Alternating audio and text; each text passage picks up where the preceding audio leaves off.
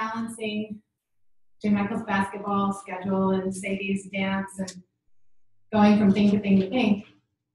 And my folder that has like my years of everything, anytime I put something new for this class, is missing.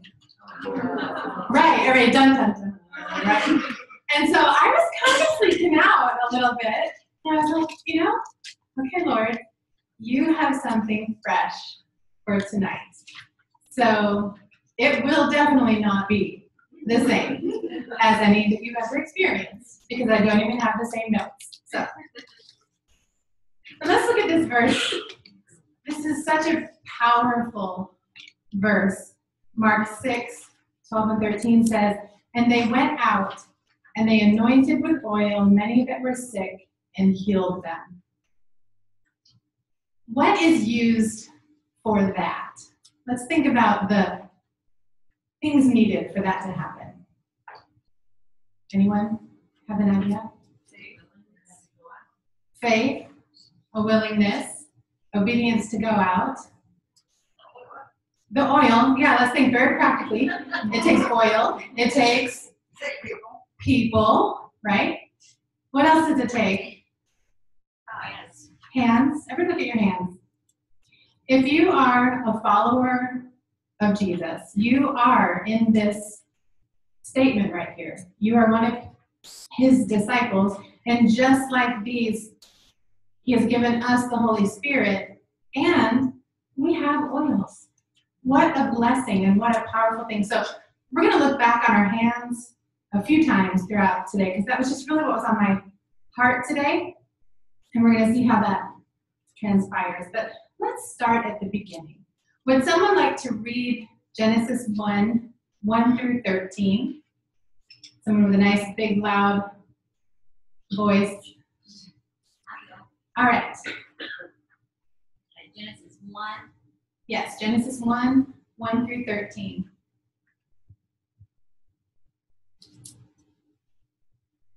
In the beginning, God created the heaven and the earth. And the earth was without form and void, and darkness was upon the face of the deep. And the Spirit of God moved upon the face of the waters. And God said, "Let there be light," and there was light. And God saw the light, that it was good. And God divided the light from the darkness. And God called the light day, and the darkness he called night, and the evening and the morning were the first day. And God said, "Let there be a firmament in the midst of the waters, and let it divide the waters from the waters." And God made the firmament, and divided the waters which were under the firmament from the waters which were above the firmament. And it was so. And God called the firmament heaven, and the evening, the morning were the second day. And God said, "Let the waters under the heaven be gathered together unto one place, and let the dry land appear." And it was so. And God called the land, dry land, earth, and the gathering together of the waters called he sea. And God saw that it was good. And God said, "Let the earth bring forth grass, the herb yielding seed, and the fruit tree yielding fruit after his kind, whose seed is in itself upon the earth." And it was so. And the earth brought forth grass, and herb yielding seed after his kind, and the tree yielding fruit, whose seed was in itself after his kind. And God saw that it was good. And the evening and the morning were the third day. Awesome. I like what you said. God saw that it was good. I think we should all say that together just like that because we feel good. Ready? And God saw that it was good. I love that. And he did. Everything was good. And can you imagine living in the beginning? You know? Now, I wanted to get on the same page tonight. There's all kinds of thought surrounding creation and the timetable and, all of the things. There's arguments online of how they distilled oils, and did they have, how could it be possible that they actually had essential oils in ancient times? And, it depends on the source and where you're reading you can kind of find sometimes what you're looking for. But there is amazing archaeology that supports science of the Bible, that supports that this is not a story, that is not a fable. God uses analogies, and he uses good science and fact, right? So I don't know what you believe coming in here tonight, but I believe that Methuselah lived 969 years. 969 is a mighty long time, right? Can you imagine how brilliant these people were being on this, and it was good earth, passing that to the next generation and to the next generation? And you could hear stories fresh from your great, great, great. There's a lot of people in there, and there's a lot of time. So I am a very faith-filled, trusting reader when I read the Bible. I also enjoy reading science that goes along with Scripture. There's a lot out there. So I just want to encourage you tonight that if that is a conflict inside of you, and you are like, St. Francis of Assisi, who was in a quest of knowledge and support of knowledge all the time, and in the end of his life, do you know what he said? He said that, this is not a direct quote, but the basic principle of what he said was that he would go back and have the faith behind it, that all of his knowledge meant nothing in comparison to the grace of God. And at the end of his life, he wanted nothing more than for people to come to know Christ with a simple, obedient surrender. So I don't know what you came in with tonight and what you're expecting. I know sometimes people come to this class thinking, my great aunt thinks I've lost it, and then I'm into voodoo, and I'm going to go to this class, and I'm going to get ammunition. And over Christmas, I'm going to see her, and I'm going to have my scripture to support that I'm not crazy and oils are okay. Maybe that's why you're here. Maybe you just want to take tonight and thank the Lord and worship him because of the scripture and the goodness that he's given us. That's why I'm here. I think that everything that God made points to his gloriousness. It just points to how great and good God is. And so we have these little tiny drops that are amazing, and they do such amazing things, and the science is backing it up. And that is so God. That's how God works. So I hope that we can get on the same page tonight and just listen and read and treat this tonight more like Crystal said, like a Bible study, and enjoy. And I just hope that the Lord does make this different tonight, and that it's not the same as it's ever been before. So can someone else please read John 1:1 through 5?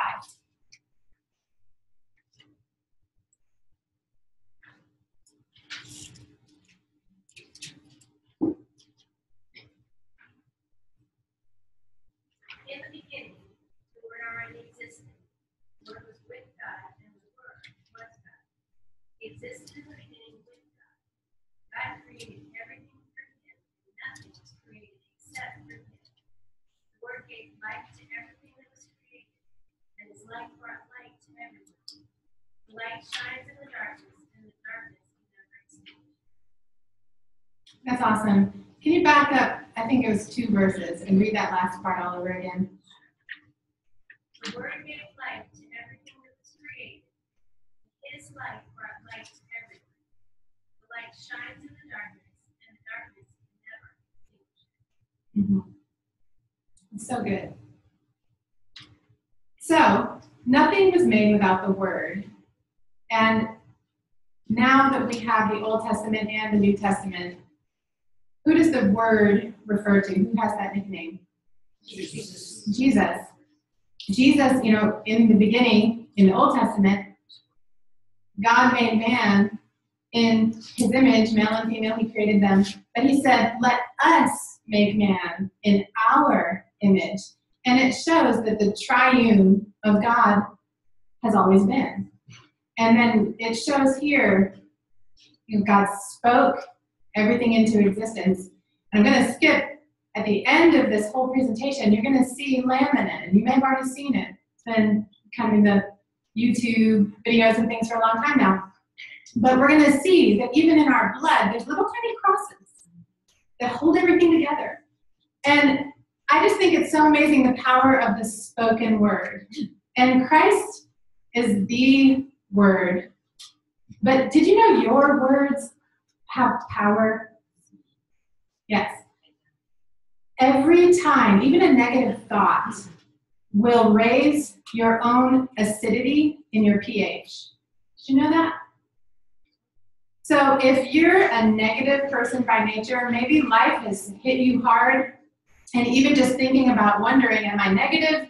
I'm not negative. I mean, look at everything I've been through, and you can have all the reasons for being negative. I get that. But I want to encourage you tonight, as we go through this, to think on, okay, what can I use from my oils arsenal that's going to help cleanse and align me to receive the "and it was good" of me that God made, so that you can walk in this world with the very best of how you were created to be. That's our desire. That's why we seek healing. That's why we seek wholeness. That's why the whole world is clamoring for essential oils, because we see that they are so much more powerful and more quickly powerful than synthetic man-made pharmaceuticals. Did you think about this? Jesus spoke plant life into existence. There is a life and energy that is within things that have life that you and I just can't manufacture in a science lab. We can't create that. We are not the creator without the creator, because the last part of what you just read, Andrea, said that nothing was created that had not been made through him, right? Or something like that. And that is beautiful. So let's think about our words. Maybe that's something you can write in your margin as a little challenge for yourself. We just had the month of gratitude. Don't leave it on November 30th. You know, take it into your lifestyle. It makes a huge healing difference. All right, Ezekiel 47:12. Can someone read this? Ezekiel 47:12. This is where we're going to look at our hands again in a second. Ezekiel 47:12.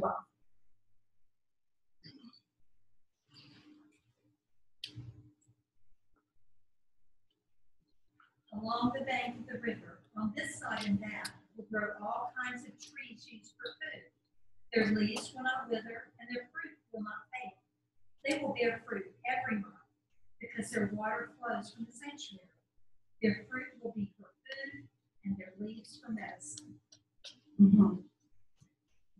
Read the last phrase again. Their fruit will be for food, and their leaves for medicine.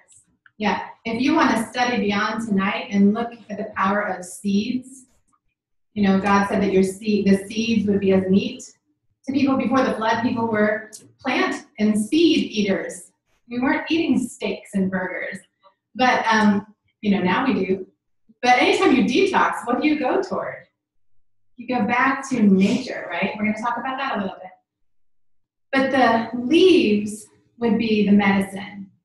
And how powerful is that we can get that a little bit now? We've been doing essential oils for a while. And so, do you know the parts of a plant? My kids had to memorize this, and I'm all about hand motions. And they have the roots, right, and the stem, and they have the leaves, and the, what are these on the, you're classical people, right? Cycle 2, come on, what is it? Well, yes, bark. And what is this part? Palmate, right? Put your hand out. What does that look like? Yeah, what part of the tree looks the most like your palm? The leaf. And we just read that disciples could lay hands on people and pray in faith and see them healed with anointing them with oil and speaking the prayer of faith, right? Do you see how it comes together?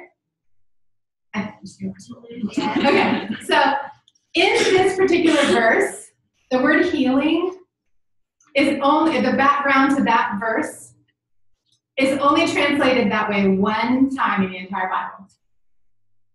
And the word comes, as, I'll butcher pronouncing these things, but it's T-E-R-U-P-H-A-H. And it comes from R-U-P-H, roof, maybe, which means rock, or we've gotten the word Rapha. Have you ever heard of a ministry called Rapha? A lot of counseling ministries and healing ministries, right? Well, the word Rapha means healer or physician, and is often used as one of the names of God. If any of you have children and you want to do a great Advent, you know what I'm doing with my kids this whole month? We're going through a new name of God every day to lead up to Jesus being born for the Advent calendar. How exciting. Almighty God, December 1st. You know? So maybe you could do that. Just make yourself some little notes. You can find these things online. But the word Rapha means healer or physician. And it's combined with rock. And who's the rock? Jesus. Do you see it? Even in Ezekiel 37:12. So God is revealing that true healing comes through the rock as the ultimate Rapha, or healer. And everything is spoken, created through him. So let's go on to the next slide. The first time that essential oils are mentioned in the Bible is, the oil is myrrh, and it's the story of Joseph and his brothers. Who knows the story of Joseph and the coat of many colors, right? Were his brothers so jealous? Yes. Why were they jealous that he had this special coat? He was his father's favorite. What was the difference between all of his brothers at that point and Joseph? The mother. His mother was his father's love, right? And all of the others came from Leah, who God blessed with lots of sons, because she really got the raw deal in that whole situation. That woman, my heart just breaks when I read those stories, right?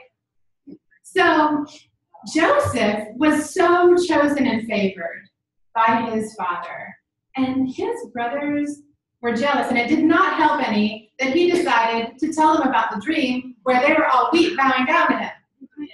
That was not very smart. He was a little immature on that one. So what did they do? They threw him in a well, because they thought they would kill him, and then they're like, no, we're not going to kill him. Let's just put him in a well. That's not so bad, right? Well, then what happened? A caravan came by, and he got slave trade. Do you know what they were carrying in that caravan? Myrrh. Let's pass around myrrh. We got to smell some myrrh. Myrrh is 10% off with doTERRA this one. Yeah. Right? Okay, so, oh, Jesus, don't turn over the tables. I'm just joking. Okay, so here's the cool thing. Myrrh, who has the emotions book? Do you know what myrrh is emotionally? Do you have that book? Does anyone have it memorized? Memorized? Yes, it is. It's when the soul's relationship has a severing with the maternal bond. Can you imagine Joseph being sold into slavery and not just leaving his brothers and his father, but he never saw his mom again. And they were close. And so he gets picked up on this caravan, and it's full of myrrh. How gracious that not only God would do that, but he would record it so that we could be in this class tonight going, wow, God is into every intricate detail. And how amazing is that? And myrrh is mentioned again. And it's when Joseph became the second in control, and he got them through the famine, and he's in Egypt, and then the brothers, they're getting really low on their food, and the dad says, we gotta go get some help, where they're divvying out the food. Right, I'm telling you, this is not translation. This is me just talking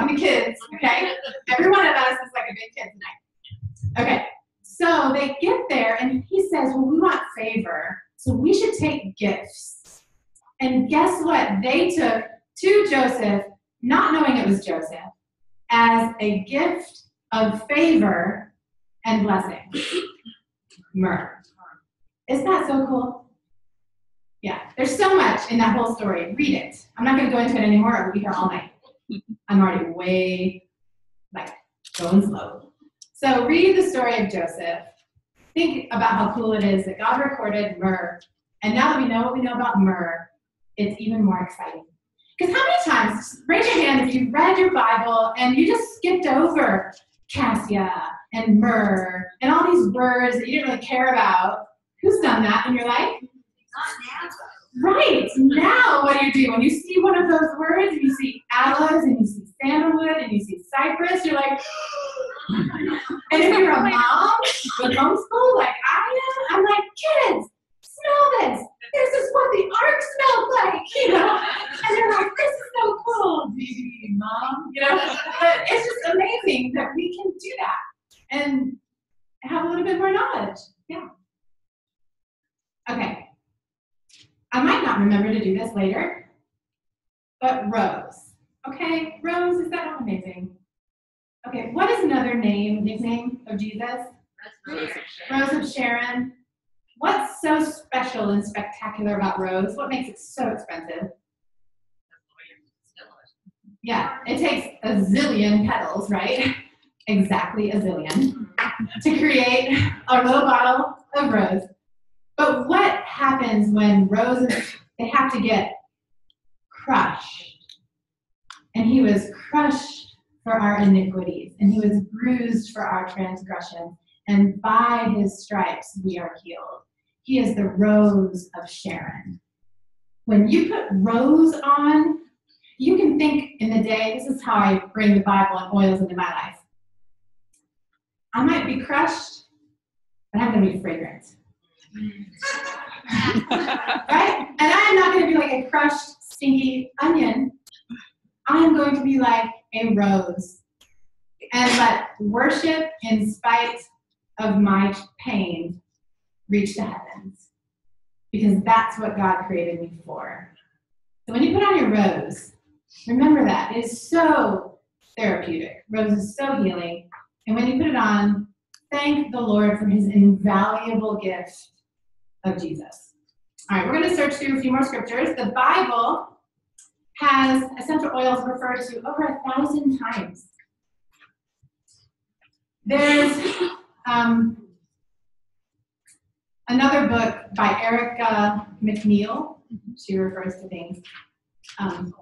Anyway, what they used from the plants would have included essential oils. So some of them are actually talking about essential oils. Some are talking about the plants, but still, we can read it and be excited, right? Because today, through cold pressing, through steam distillation, and this is what I was going to say, they found a clay pot that dates to 5,000 BC, somewhere between 5,000 and 6,000 BC, that is set up with, it was just, you can look it up online. It was for steam distillation. And they heated the river water, and it was so cool. So it's been done.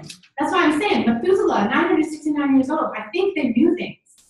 I think sometimes we think we're so smart in today's science, but if somebody told you that we would have the technology that we have today, would you have believed them 20 years ago? It would have been like the Jetsons, right? So when John saw the vision and he's talking about locusts in the sky, he didn't know what an airplane was or a helicopter. So we've got to be really careful to read scripture with an openness of, Holy Spirit, speak to me. You tell me. I am not a know-it-all. And we've got to go to Jesus into the scriptures like we're not know-it-alls. Because then we'll see the goodness. If we feel like we know too much, we're in trouble. All right, so some little things to consider. References to essential oils and or plants that produce them, 1,031 times. 33 different species of essential oils.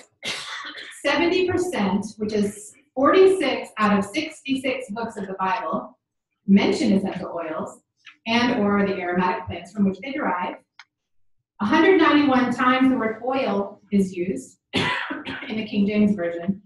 Olive oil is specifically named. So there's lots of good stuff in it. So let's look at the next slide. It says olive oil and essential oil. Olive oil is frequently mentioned in the Bible as olives are plentiful in the regions where the biblical history took place. Olive oil can still be used as a carrier oil for essential oils, as can other oils. Who loves our fractionated coconut oil, though? I love it because it doesn't sour and it doesn't interfere with any of the aromas. There's no aroma to it. It's just really beautiful, and it doesn't stay greasy. It just really gets nice and absorbed in your skin. Anyway, here's a couple of numbers to consider. Oil appears 191 times, but only 7 of those times it's specifically referring to olive oil. So what does that say? 191, 7, it's referring specifically to olive oil. Do you think there's talking about other oils in the Bible? I think so. In 147 of the 191 references, olive oil could be inferred as the species that the writer had in mind. But if you want to learn more information on olive oil, the other healing oil of the Bible, there is information out there. And I would encourage you to do the research. There's a lot of great research right now on whether or not your own olive oil is good olive oil. Look at the brands, because there's a lot of olive oil that is not even good olive oil. So, but you can find that on another night besides tonight. So in Luke 10:34, it talks about pouring in oil and wine, and the word E-L-I-O-N implies that there's an olive oil base, but there's aromatic oils that were used with it as a custom of that time. It was not uncommon for travelers to carry a quantity of wine containing myrrh along with a flask of olive oil wherever they went. So lots of good stuff there.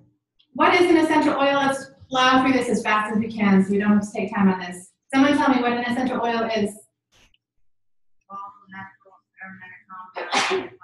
Excellent. A volatile, natural, aromatic compound, steam distilled or cold pressed, powerful, safe, beneficial, 70 times more potent than dried herbs. How do we use them? Aromatically, topically, and with doTERRA, we have the blessing of being able to use them internally. We have the highest quality essential oils in the world. Just frankincense. If you watch the videos on YouTube of doTERRA's frankincense, you can see the quality and what we're doing for Somalians. Did you know that the frankincense trail, write this down, look it up online, you can actually see aerial views of the frankincense trail where it's all through that region, and year after year and thousands of years we're talking, the carrying of frankincense left this trail that today is like Oman and Somalia, but you can still see it.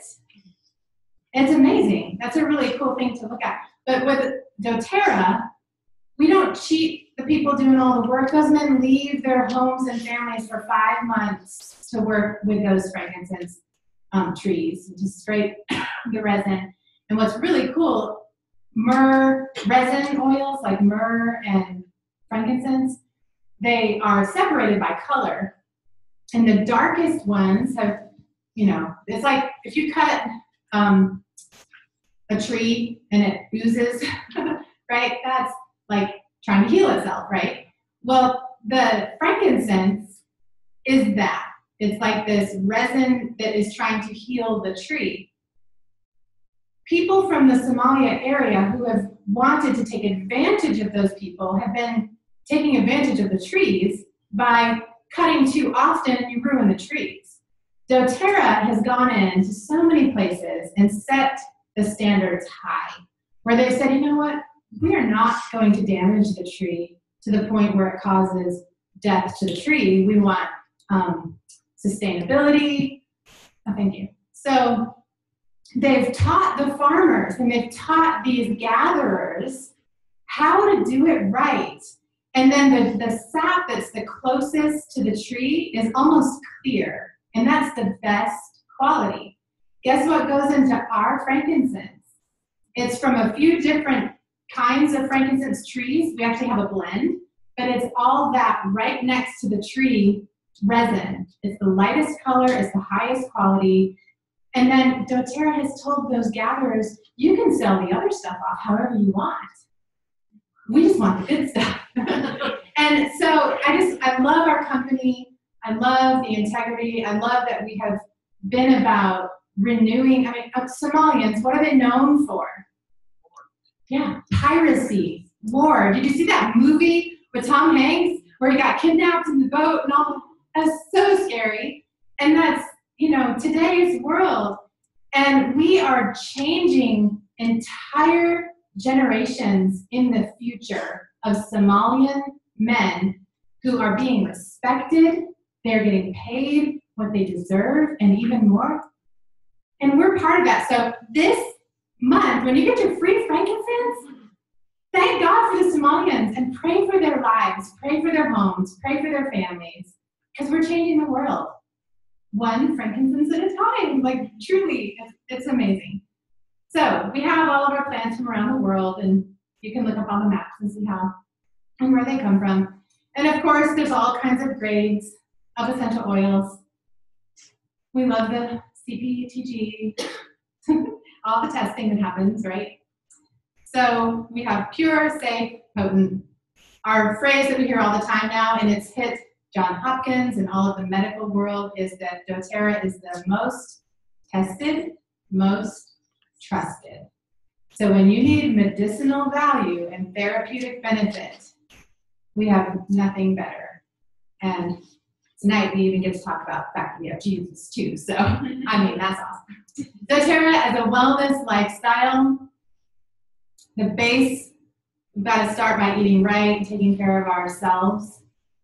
I love whiteboards and scribbling and doodling when I teach, and I almost brought my whiteboard, but I knew we'd be here 4 hours. So I'm not going to do that. But I want you to imagine a bullseye, okay, a big circle, and then there's another circle in it, and then there's another circle in it, or like your eyeball, okay? We're going to see a picture in a few slides of the temple. Remember the Old Testament? They would travel around the temple and set it up, and they would camp out for days. My language is so, I'm not meaning to be disrespectful. If you are a Bible scholar, just know I'm not using the big fancy words tonight. Set up? Never mind. Anyway, so they would put up the temple, and the Lord's presence would visit and meet with them. But where was the Lord's presence? In the inner courts, in the Holy of Holies, right? We're going to talk about that from a Bible perspective. But on this slide right now, when you look at the doTERRA wellness lifestyle pyramid, you are the temple of the Holy Spirit. Are you taking care of your temple? If the Holy Spirit is going to use your hands to go and to touch and heal people, we got to look at our roots here. We got to say, all right, how am I doing with my nutrition? Am I active? And how is my rest and stress management? Is that out of order? Reducing toxic load. Got my informed self-care. Am I taking care of myself with natural things before I just go to the pharmacy? So we have this huge blessing, but it is a journey. And so remember I said to look at the eyeball with that. The outer is your body, right? The next circle, kind of where your iris is, the colored part of your eye, that's your soul. So you've got your mind, which is your logic and your imagination. There's different parts in how you think, right? You can imagine things, but you can also think very logically and reasonably. You have your will. That's where you choose what you're going to do. And you have your emotions. And your emotions, if you just let your soul rule you without taking control in this lifestyle or live style, how you live, think about your temple of the Holy Spirit. Are you going to be like this emotionally? Is your diet going to make you like this, right? So those choices in the mind and the will and the emotions is very important. And then the pupil, your inner part of your eye, there's a verse in scripture that says that the eye is what? The lamp of the body. And when the eye is full of light, the whole body is full of light. And when the eye is full of darkness, how great is that darkness? So I wrote down this word that jumped out at me whenever Andrea was reading that verse about the word. He was the light, right? Think of the word pupil. What is a pupil? A student. What if your inner posturing every day said, I want to be a pupil and surrender so that the Holy Spirit would fill me with light and penetrate my thoughts, my emotions, my decisions, my wellness lifestyle, so that my body is a fit place for the Holy Spirit to dwell on this earth. I hope that gives the wellness lifestyle pyramid a little bit more of a importance in our lives. So diets don't change, or diets do change, I hope. Genes don't. So this is a whole class on itself, I won't dwell here, but pre-agricultural period, there was a huge amount of micronutrient intake. Now look at that cliff. We're down there. We've got industrial food. I have to tell my daughter, did God make mac and cheese? Or did man make mac and cheese? And she'll say, man made mac and cheese. And I'll say, then we need to live in our mac and cheese. Because that's how we weigh everything in our house. Did God make it? Did man make it? Let's eat more of what God made. And some of what man made. I'm not going to be ridiculous. I've got a 10-year-old, right? And a 14-year-old who eats all the time. But we need to take this seriously. So gear up for December, for January, February, March. January, February, March. We are going to rule the body part of ourselves, and we are going to take control of our cleansing and our getting ourselves in order. Because you know what? When your physical body starts to wake up, you sleep better at night, you're more clear, even your Bible reading is more awake. It's awesome. Your conversations with God get a little better. All right, so health benefits, LLB. How many of you are on the LLB? Raise your hand. They're fantastic. So good. They do all those things. Okay. The oil of joy, oil of gladness is mentioned in Scripture. We're going to pass around elevation so you can smell some joy. God made our noses to be wired differently from all of our other senses. Our noses, we store memory. There is a series of little tiny bones called the ethmoid bone right behind your nasal cavity, and it's actually porous. It's more like spongy, got little holes and spaces. When you breathe something in, guess what's on the back side of the ethmoid bone area? Your brain, right? So when you breathe toxicity, it's going in your brain. When you breathe in the chemicals of these amazing oils, they do have a powerful effect on your emotions through your brain. Molecules from aroma have access directly to the emotional center of the brain where memories and emotions are stored. All right, can someone read Proverbs 27:9? Someone else look up Isaiah 61:3. And someone else look up Hebrews 1:9. Proverbs 27:9.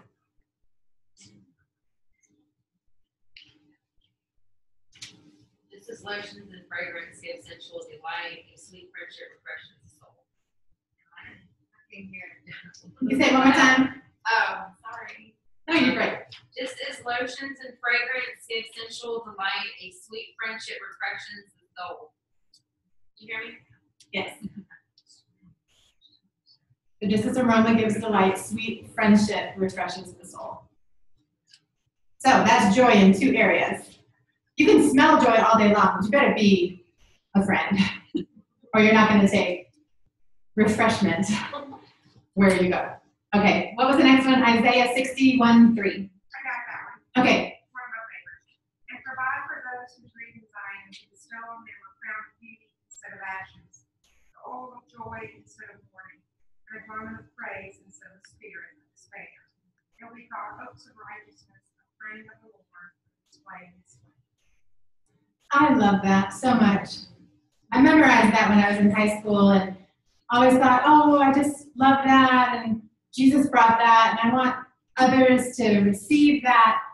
But in the last 2 years of walking out grief myself, holy cow, those words. Yeah. The oil of joy. Read that section of it again. The oil of joy instead of mourning. Yeah. Joy isn't just, hey, I'm so happy. It is a deep wellspring of the power of the Holy Spirit, bringing about a steady course, an anchor to the soul, and as a result, joy comes. And 2 weeks ago, leading up to Thanksgiving, I had a day when I was like really, I've been asking myself for 2 years, is there anything in me that's mad at God? Those of you who don't know what I'm talking about, my husband passed away 2 years ago. And he was over-medicated, so there's all kinds of layers there. But I asked the Lord during worship, I was thinking about the month of gratitude, and we're so thankful for all the things, and Scripture says, be thankful in all things. And so I sat there praying, and I said, Lord, I'm not thankful for this. And as I verbalized that, I realized that even though I've been saying, I'm so not mad at God, I love God so much, I'm not mad at God, I was mad at God. I was like, for a little minute, I admitted that I was really angry that this stinks. The end of this really stinks. And so I sat there, kind of said, okay, Lord, you need to speak to me on how to be thankful when I'm not. That was mine. And this is where that joy, it's so much not happy, it's the Lord. And this is what happened throughout that day. Hours of me just sort of, the word meditate, the word comes from like chewing cud. So I was like, okay, Lord, I'm going to chew on this. I'm going to spit it back up again, digest it, and spit it back up again. And so you give me the nutritional value that I need in this moment. I need to be grateful, and I don't know how. And by the end of the day, my husband was amazing. We were married for 19 years, but we knew each other for a few months more than that. Right? We dated for 3.5 months, and we were engaged for 5.5 weeks. So very fast. So about 20 years total, right? Sort of. So it's like the Lord said, why do you think I had Michael love you so extravagantly on the front end? I was like, I have a lot to be thankful for. And then I'm in these groups now online of people who have been harmed with way little medicine compared to those medicines that they gave my husband. And they are suicidal and in pain all the time and have lost such capabilities. And when I think about what state Mike would probably be in right now, I was like, but the grace of God. And I was thankful. But I also have a joy, which is an eternal perspective that God will make beauty from ashes rise, and that he has risen to show us that we will rise too, and that Mike is risen and cheering us on. Since we are surrounded by such a great cloud of witnesses, my husband is one of those witnesses, and Moses, and David, and Grandma so-and-so. I mean, we are surrounded by people who have loved the Lord and are with the Lord. And you know what they're saying to us? They're saying, if you can see what I see now, you wouldn't let that bother you. Amen. If you could see what I see, you would get yourself up and walk with your eyes fixed on Jesus, the author and the perfecter of your faith, who has purpose for your life. And I just visualize that all the time. I imagine all the time. And Mike's like, I'm so proud of you. You did a really good job. Or like, come on, you can totally do this. Don't worry. You know, even on my way here tonight, I'm like, I don't have any notes. I'm not praying to Mike, I'm praying to Jesus. I'm like, I don't have my notes. But I almost could see Mike sitting in the passenger seat looking at me with his little tilted smile, like, you know, you're just going to start talking. And the Holy Spirit will take over. And like, yeah, that's what God does. So we just need a good perspective shift all the time, and joy sustains us. And here's our amazing cells. All right, this is so cool. Our bodies have approximately 75 to 100 trillion cells. Each cell has 6 gigabytes of memory. I don't know how they figured that out. But considering all of our cells, this is more memory than all of the computers and smartphones in the world put together. Okay, so you have a very smart cellular structure. And those approximately 100 trillion cells that work inside of you work together, communicate together, have a purpose and a plan of action. Oh no, Crystal has a cough. Let's work together and let's work to heal her. Like, we are so put together for the body to heal itself if given the right and it was good environment. So since we're so far away from and it was good, how awesome that we have nutritional supplements and essential oils and prayer and wise choices that we can use in our lives to equip ourselves for the better. It's awesome. So how do our cells communicate? Our nervous system has electrical pulses. Think about this. How many of you remember science class when you were a kid and you learned about an atom? And what are the parts of an atom? Protons, neutrons, electrons. Yes. What's the part that spins all around it? It's the electron, right? Can scientists make electrons? No. So there is this life force in us that is at work that we cannot imitate. And our hormones and our nervous system work together. We have things called cell receptor sites. We've got these receptor sites. And I thought about that on my way here too. And I thought, I want clear and aligned receptors in my life, spiritually and cellularly. So when you're eating a good meal and when you're taking good care of your rest, add into your prayer life, Lord, when I'm putting on this myrrh, which is a great cleansing oil, clean my receptor sites. Help me to be receptive.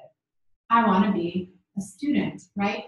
So our body, when we are sick or when our cell receptor sites are all mucked up, our cells can't communicate and the body malfunctions, resulting in sickness. So God's amazing essential oils have 40 with 19 zeros, okay?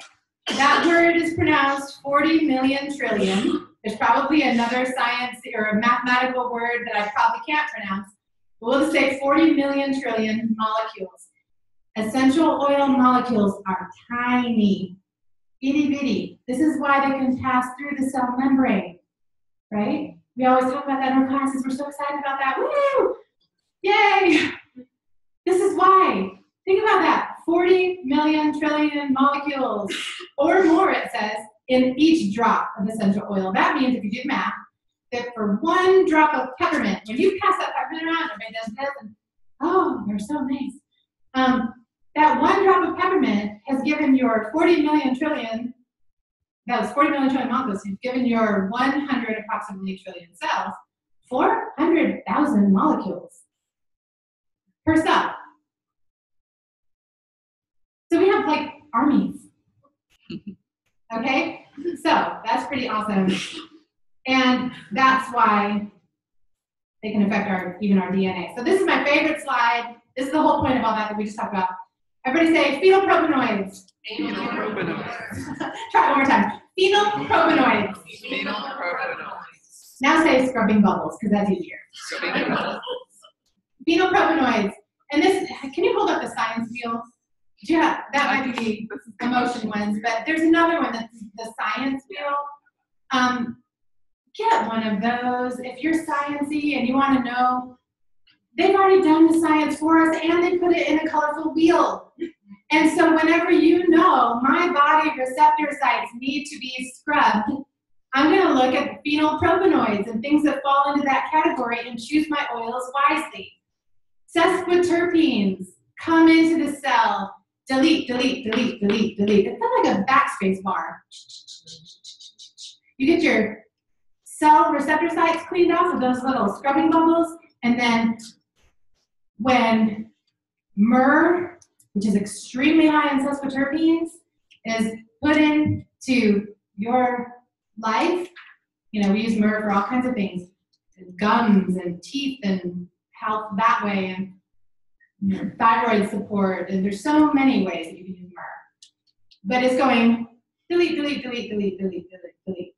Think about Joseph needing delete, delete, delete, delete, delete, because he needed to have the right heart in spite of his circumstance. And then monoterpenes, frankincense is huge in monoterpenes.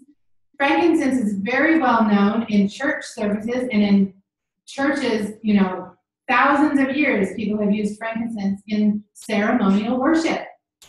You go to a church where people go to the altar and they're anointed with oil and prayed over, a lot of times, even way before doTERRA, that's probably why frankincense smells familiar to you. It reminded me immediately of my great aunt Janine's church and getting prayed over as a kid. Think about monoterpenes and praying over a person, help restore, reprogram, restore, reprogram this life, these cells, this person. So you get all these things going with prayer and the spoken word, and we've got a huge arsenal. Isn't God's creation amazing? Yes. So I think that's good. There's some great words that talk about healing. Therapuo is often used, and it means a gradual healing. What word can you think of when you see that word? Therapy. If someone says, you need therapy, you're thinking, that's going to take a long time, right? You may need therapy. You know, we can be therapy for one another, right? So therapy is to restore health. We need to be therapuo with our wellness plan, okay? I don't know how to say this next word. Anybody a scholar here that can read it? It's iomai, something like that. But that's an instant healing to make whole. Wouldn't that be the one you want all the time? Yes.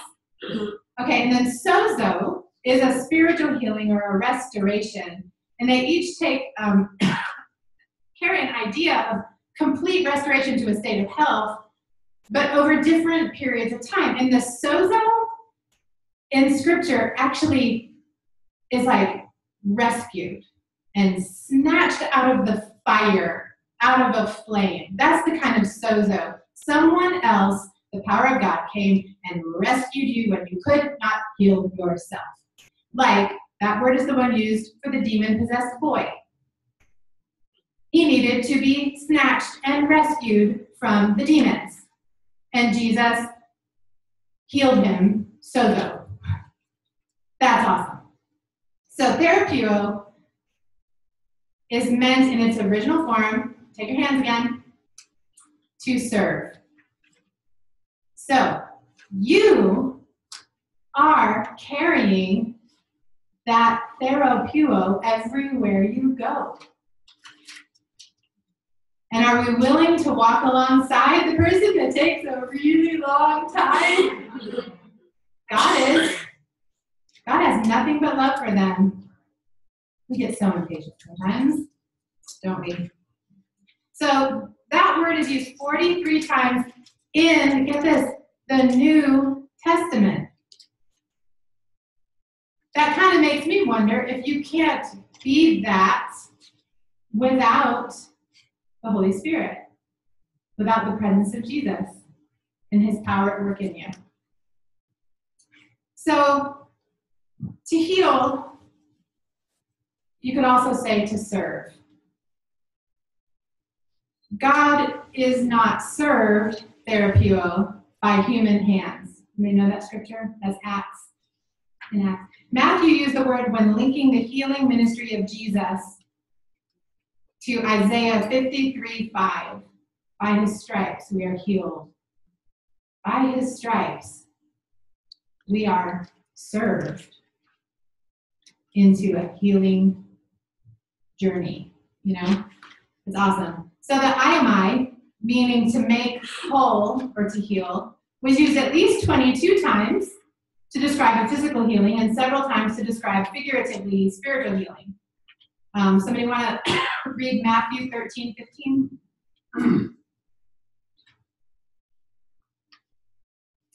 Someone else can look up John 12:40. We'll look up one more. 1 Peter 2:24.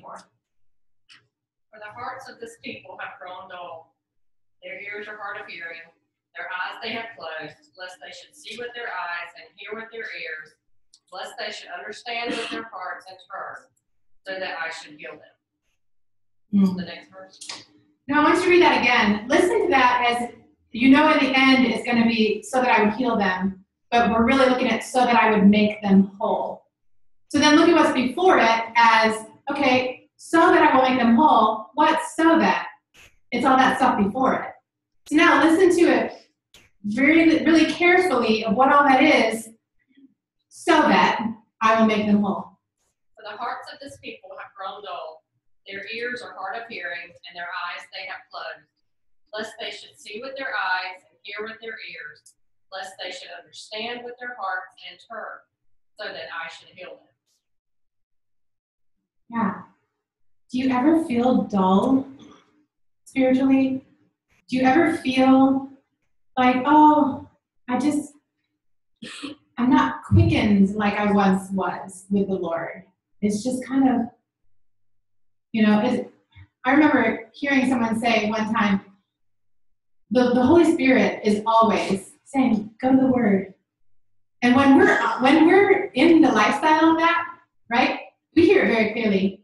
Go to the Word, go to the Word, go to the Word. But if I let my time and my busyness and everything, it sounds more like, pretty soon, it's the Holy Spirit's still saying it, but I'm dull to hearing it because I have occupied myself. And then what happens? Have you ever had a moment where you pull out your Bible and you get into it again, and you're like, oh, why didn't I do this sooner? And then you're like, thank you, because immediately the Lord is speaking to you again. He doesn't want his voice to be dull in your life. He wants to make you whole. Okay, what other ones did I pass out? John 12:40? Is that what you just said? No, I read Matthew. Okay. He has blinded their eyes and hardened their hearts, so that they can neither see with their eyes nor understand with their hearts, nor turn, and I will heal them. So there again, it is. You have to crave something. Sometimes you're in a state of being dull because you need to crave more.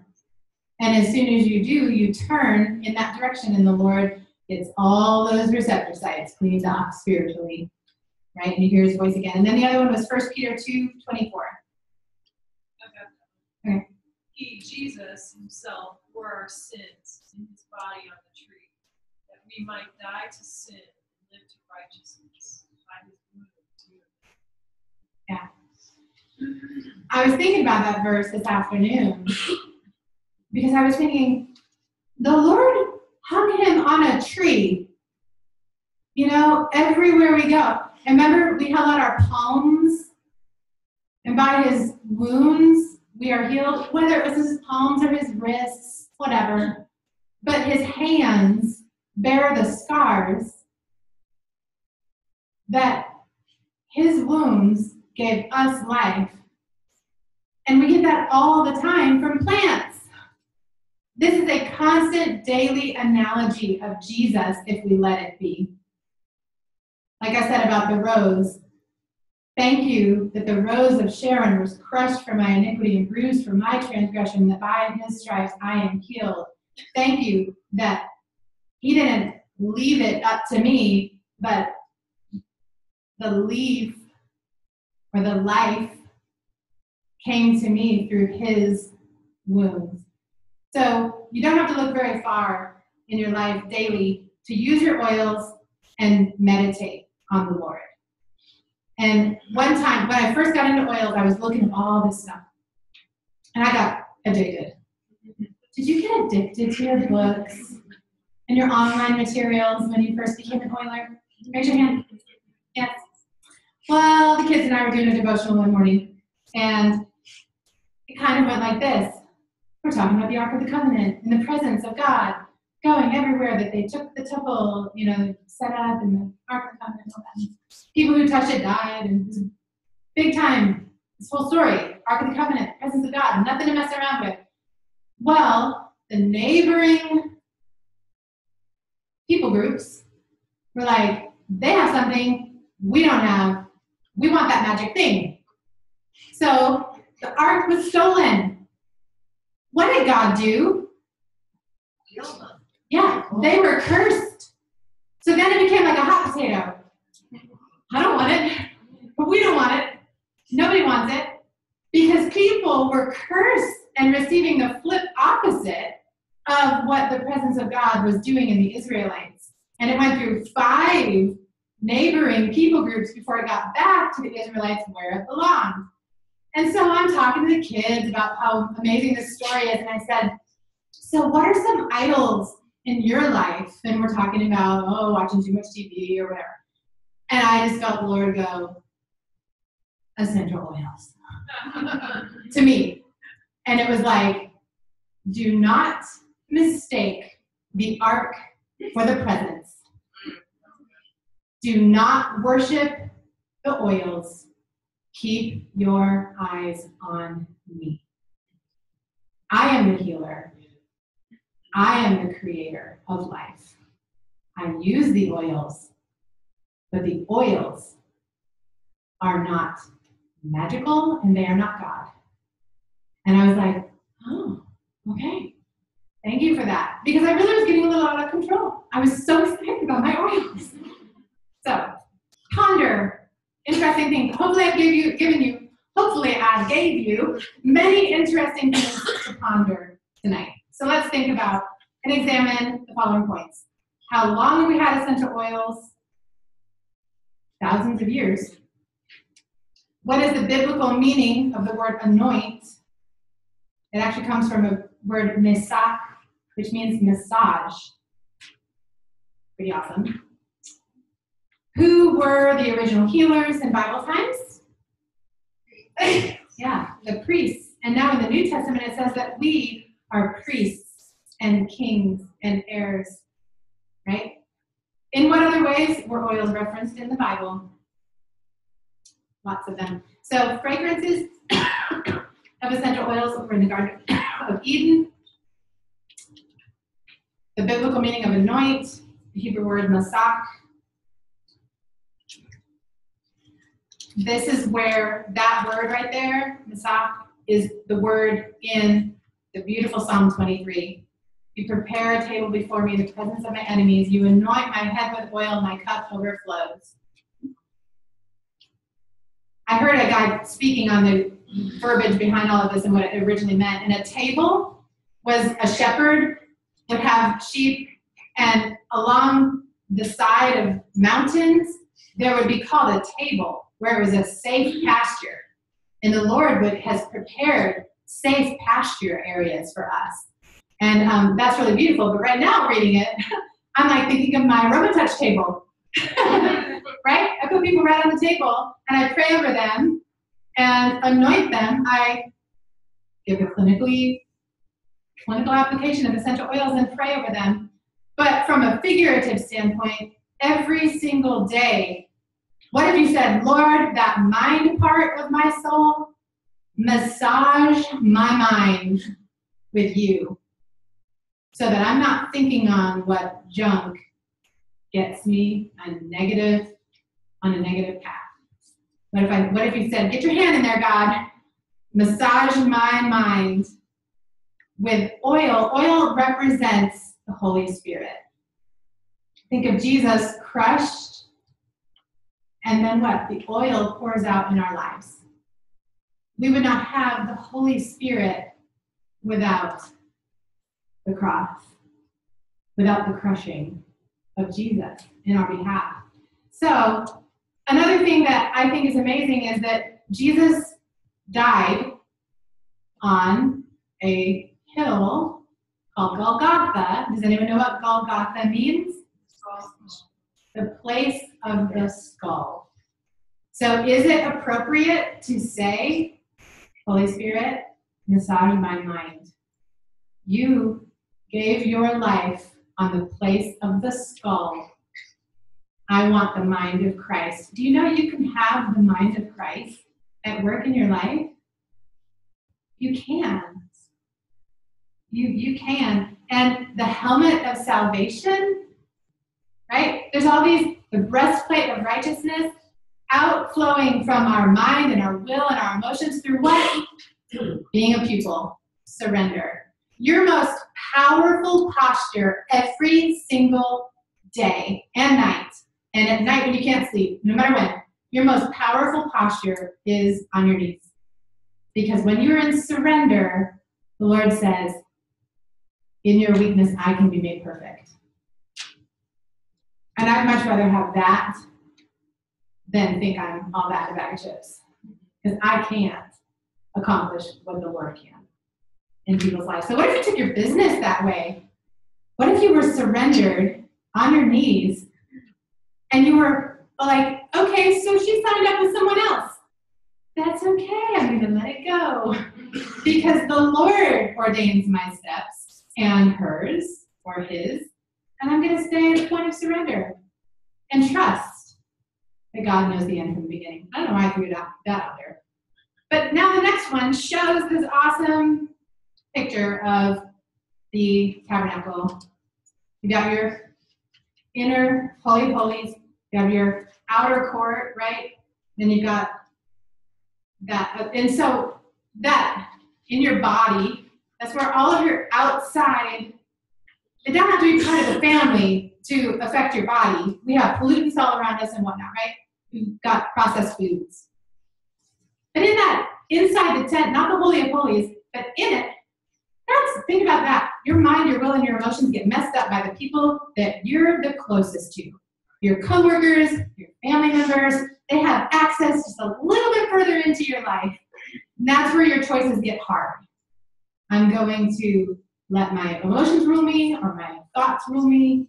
No, I'm going to go to the center and ask that I am a surrendered person and the Lord is receiving a fragrant aroma from my life, filling me with His Holy Spirit, to give me power with all those people around me that I have a hard time with, so that I am the hands and feet of Jesus and a good, nice person, right? And then where you walk, you are the light. You're carrying the light of Christ and you radiate. Here's a little anointing oil. This is the actual recipe from the Bible. For 500 shekels of myrrh, cinnamon, calamus, cassia, olive oil. Do we go till 8 tonight? Is that at least? Okay. Because I was just go over all these oils. But, I mean, you can learn all about them. You have the tools. Okay. So the anointing oil, it formed an integral part of the ordination of priesthood for a high priest. It was a dedication, a consecration, a vital part of worship. Did you know, though, that when Daniel fasted, he also fasted from anointing oil, which I thought was profound, which showed an even higher level of trust.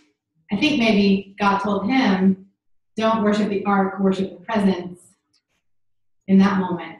So sometimes you may need to fast from your oils and get things right with the Lord.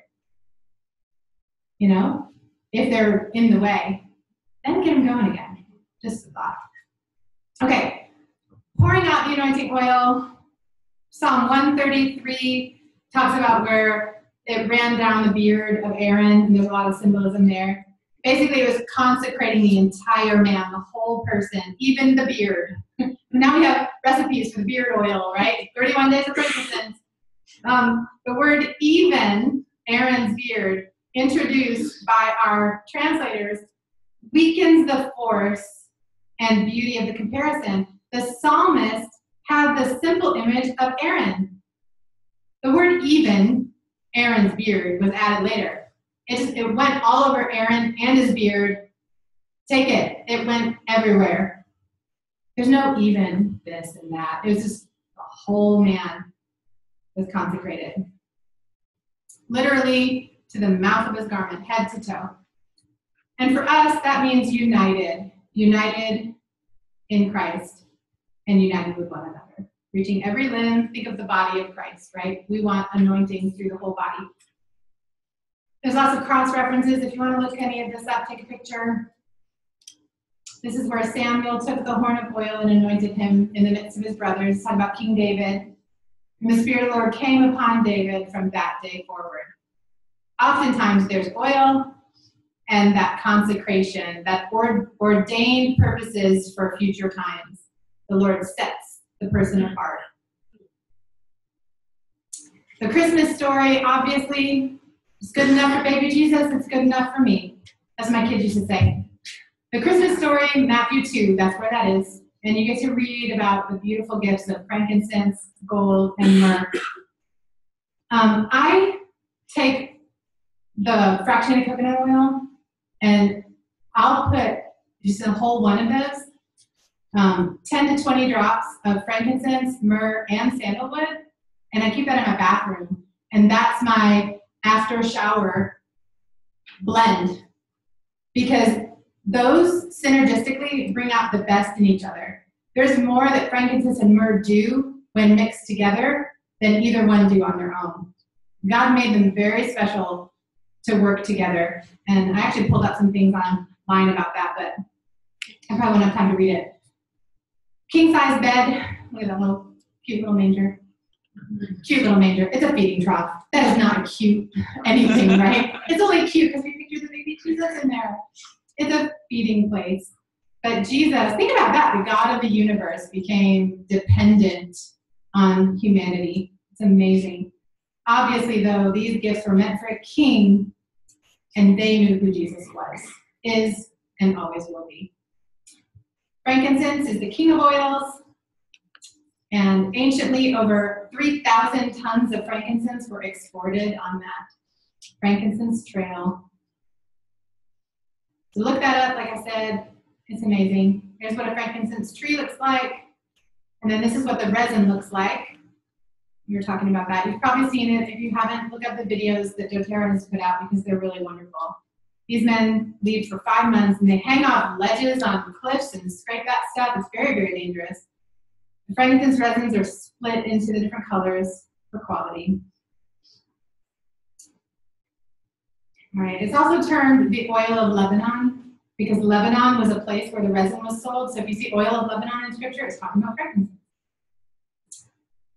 Frankincense was valued more than gold and symbolized divinity, was chosen to anoint newborn sons of kings and priests, used in worship, used as a medicinal treatment, worn as a perfume. It was known as an anointing oil or a cure-all, and was thought to assist one in the transition of death, and also was used for embalming and perfume. So this was used, and it's mentioned in scripture, as well as myrrh, at the birth of Jesus and when Joseph of Arimathea had the place for his body to be embalmed and put to rest. Frankincense, you can take a screen of this if you want, but you can look it up in all of your books and online. When in doubt, use frankincense. Frank it out. I like things to rhyme.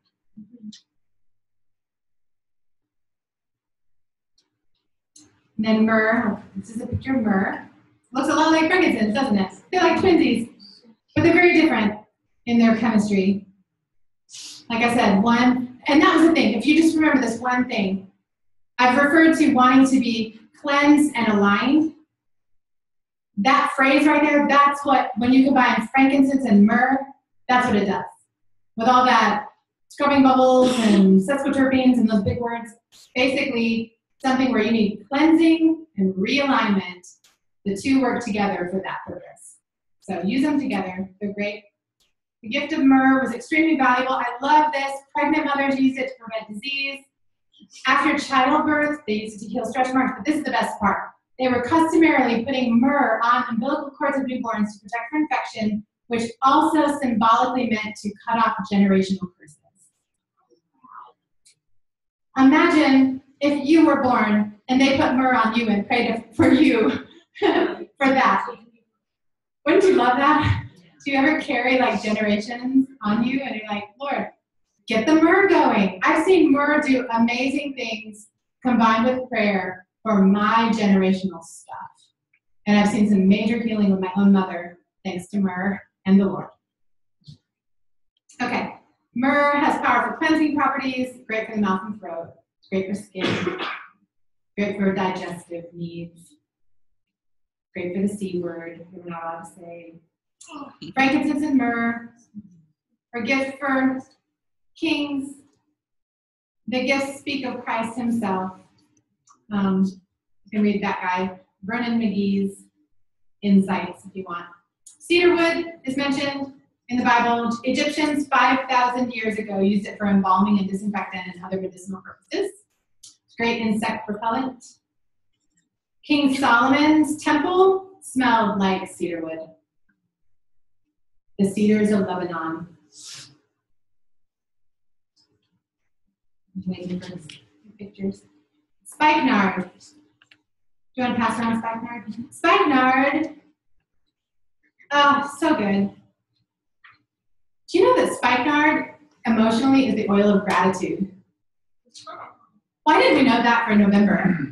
I just looked that up today. Because we need to carry it into December when we're around all of our family. So get the spikenard going. I'm so thankful for that present. I'm not going to re-gift it. Just kidding. Okay. Spikenard, costly, rare. Spikenard is Hebrew, means light, genuine and pure. Aren't you more thankful when you're genuinely full of light and buoyancy? Spikenard was also used to anoint Jesus just days before his death. I'm sure he needed some light in his darkest moment. Spikenard's most beautiful story in the Bible is the woman who wept and anointed his feet with spikenard and her tears and dried them with her hair. And the disciples were like, what? Right? But she was adoring the Savior before he was even known as the Savior. So Jesus, it was cost more than a year's worth of wages, what she did. Cedarwood, I love this for my respiratory system, which I obviously need because I'm coughing up here. This time of year, I get a cedar chest, literally. I smell like a cedar chest. It's the one thing that works the most at this time of year for me. It's very relaxing and soothing. Juniper berry. Juniper berry is so good for fears. And it's mentioned in the Bible. People who are afraid, diffuse juniper berry. Children who bedwet, juniper berry. It's so good for kidneys and urinary function. Helps relieve tension and stress. It's great. It's mentioned in the Bible. Sandalwood, sometimes aloes is actually referring to sandalwood. Many botanists believe that aloes were derived from sandalwood, one of the oldest incenses known to man. Its 4,000-year history includes use as carved wood as well as distillation for its woody, fruity scent. We have Indian and Hawaiian sandalwood. They are different. You can look them up on YouTube videos to see the differences. But they're much more sustainable in Hawaii, and that's why we have to switch. But they have different chemical compounds if you need to know the difference. Sandalwood may unlock emotional trauma from DNA in the cells. Sandalwood may unlock emotional trauma from DNA in the cells. I gotta tell you, I had a lot of PTSD from watching Mike die and being with him for those 11 days and begging God to kill him and everything that happened. Sandalwood, I mixed sandalwood with everything. It's like, I didn't even know that at the time. I wasn't thinking about that, but I craved it. No matter what I put on, I added sandalwood. And the Lord knew that I needed that. So, if you have someone that you know that's in trauma, add sandalwood to their blends, whatever you make for them. Cassia. Oh, I love cassia. But don't ever put it on your face straight. Not that I ever did that. So cassia is very hot oil. You want to dilute it for sure. But cinnamon and cassia are different. They're very similar. But when you smell cinnamon buns, that's because cassia is what we call cinnamon in our cooking. Our powder we use in our kitchen is probably cassia because it's way cheaper. Pure cinnamon smells like a Fireball or a Red Hot, and it's a lot more expensive. Different chemical compounds. So when you need cinnamon, go for the cinnamon. When you need cassia, go with cassia. But a lot of companies will combine the two and sell it cheaper. That's why we love doTERRA.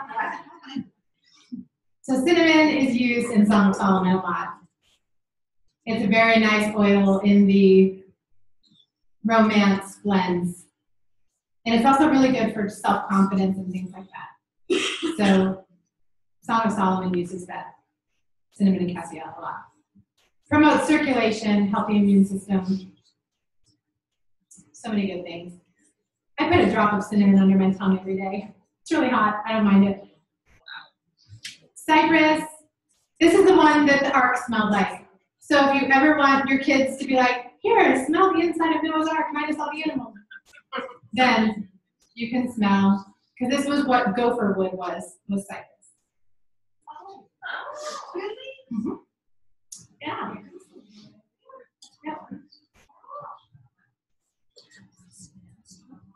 Have any of you been to the Ark experience? Yes, I have. It's Yeah. wonderful. I recommend it. Especially if you have kids. My daughter, it was like a holy reverent thing when she realized, oh my goodness, they were the only people in here and everyone else was outside. It was big. It was big. She wanted to tell everybody about Jesus by the time we got done. And Cypress is great for anything circulatory, like rashes a lot of times. They need circulation, so add cypress to whatever you're using for a rash, and this can help with circulation. It's also really good for water circulation, so if you're retaining a lot of fluid, cypress is great. For people whose fingers are always cold and their toes are always cold, cypress is going to help get warmth to those appendages. But from an emotional standpoint, it will start the waterworks. So if you know someone who bottles it all up and they cannot be emotional, they can start diffusing cypress, and it's going to help get some of that emotion unblocked. So there were anointings during Holy Week. If you want to take a screenshot, you can look them up. I'm almost finished. Sorry, I went a few minutes over. We started late. Wait, yeah, we did start late. But this is a long class. It's always long because it's Jesus and we want to talk about the Lord, right? Everybody got it? I don't want to move it until you do. But yeah, what a great time. Easter, Christmas and Easter are good times to ponder this class and look up all these verses and be appreciative. And on your own, I recommend looking up as you're reading scripture and you see one of your oils mentioned, go to your resources and look at what it does emotionally and physically. That's how I realized that how profound that myrrh was given to Joseph like that. He just sat there smelling it when he's getting broken away from his mother. You know, I wouldn't have known that if I didn't have the resources too, right? But the Bible had left it in, God left those details in there for a reason. Another thing that you can do that with, I'm trying to just give you practical things to merge your Bible time and as a Christian with your essential oil journey.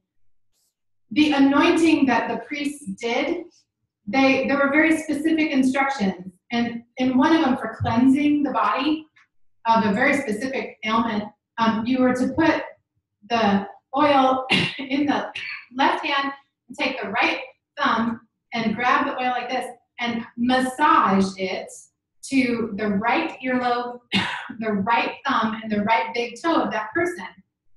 So what did I do? I'm like, well, that's not in there for nothing because God did not just put random things in the Bible. That's for us to read. So I got my reflexology chart out and I looked at, okay, what is the pressure point of the right earlobe, the right thumb, the right big toe? And I went, that goes perfectly with what they're praying for. Like, how do they know that without a reflexology chart? Which came first, the chicken or the egg? All right, now we got to go back. Science is finally catching up with what God has said all along. It's usually how it works. And here's the best version of that. This is laminin. In Colossians 1, 16 and 17. Can someone read that again? Colossians 1, 16 and 17.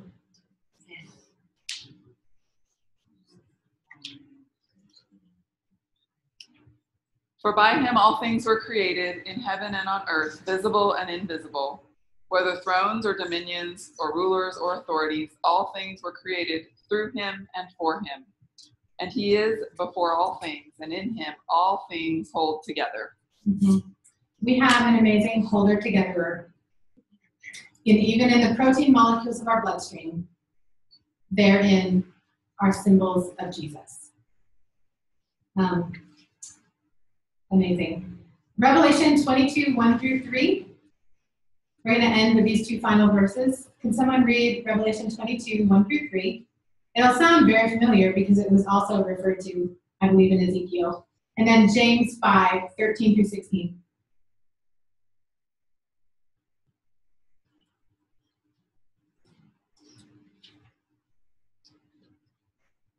What was Revelation? 22, 1 through 3.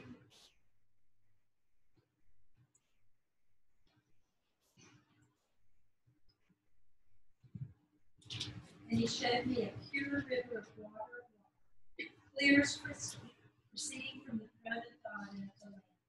In the middle of its street, and on either side of the river, was a tree of life which bore 12 fruits, each tree yielding its fruit every month.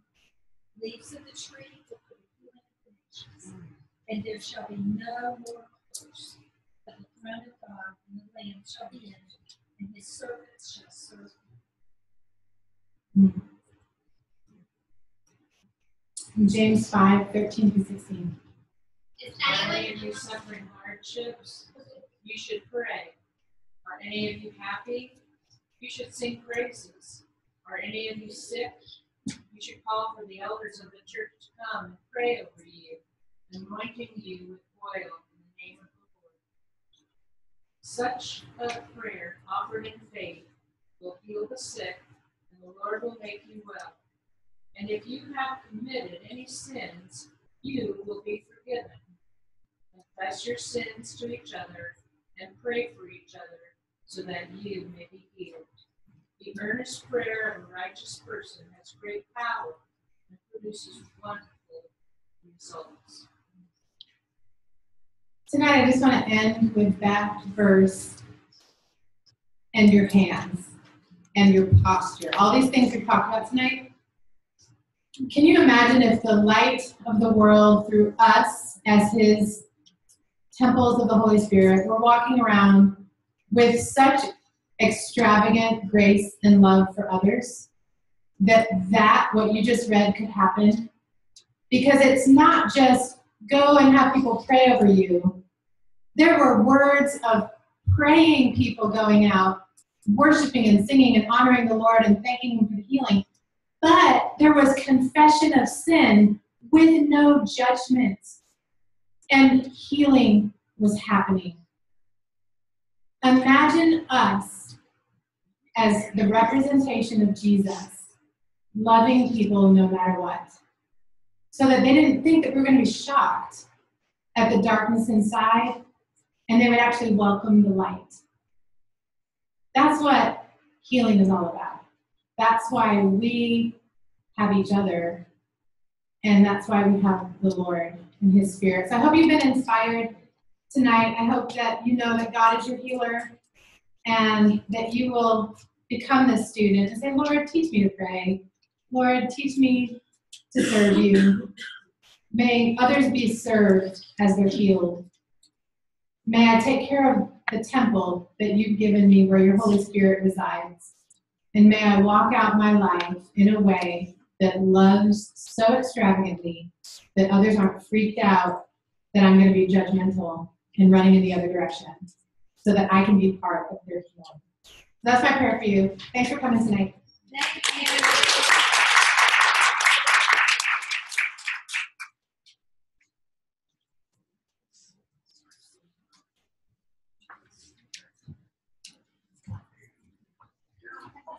You probably noticed that there are some people selling things out in the front foyer. And I picked out a gift for Amy from Andrea's table. It's a bracelet. It's leather. You can put oil on the inside. Use it as a diffuser bracelet. But I picked out one for her that says, "It is well with my soul." So she'll know why. But if you haven't heard, a year ago when Amy and her kids were a year into their grief journey, a little more than a year ago, they put out an album called Good Grief, and it's on CD Baby, is where you can purchase it if you're interested. It's beautiful songs. That hymn is Well With My Soul is on there, with Amy singing it. She and her kids sing a mixture of songs that they wrote and also covering songs by other worship artists such as Chris Tomlin. It's beautiful, and I love it, and I encourage you all just to read her website blog, stories, some of the things there, amyshroyer.com. We really appreciate her giving her time. She's teaching the same class for her own team Friday, and I really appreciate that she took the time to teach this for us tonight. I'm going to wrap up really quickly just with a couple of things for anyone who might be new. Please talk to the person who invited you to learn about how you can get the discounts on doTERRA oils and the benefits of a membership. Also, there are some resource books. She mentioned one of them, What the Bible Says About Oils and Spices by Erica McNeil. This is a great one. There's some others listed here as well, along with our typical resource books that we always recommend. Healing Oils and Bible, The Chemistry of Essential Oils, of course, our Essential Life and Modern Essentials. And then there is a whole bibliography where a lot of the material for this study, this was actually first a study before it was a PowerPoint, that someone created, and I'm happy to share that PowerPoint with you so you can have all of the slides and all the scriptures and all of the resources. Just talk to me, or we can maybe even start a list or something for everyone who wants me to email that to you. I just have it saved in Dropbox, so it's very quick for me to send you the link if you would like access to it. The person who created it originally was selling it for $10, and everyone needed to buy it from her. She hit presidential diamonds, and you know what? I don't care anymore. Everyone just have it. So she's given us all permission to use that, and I really appreciate the work she put into it, but also the way that Amy teaches it. Like I said, it's different every time. It's beautiful. I always learn something new, and I'm always tugged closer to the Lord. So thank you all for being with us tonight. If you would like to stop at any of the vendors on your way out, they'll be out there for a little while longer. If you'd like to talk to me or Amy, or if you need prayer, we can hang around here for as long as we need to, until the pastor shows up and says, "Hey, y'all are kicked out," which probably won't be for at least another half an hour, and he probably wouldn't kick us out if we're in here praying. So thank you all. Have a good evening.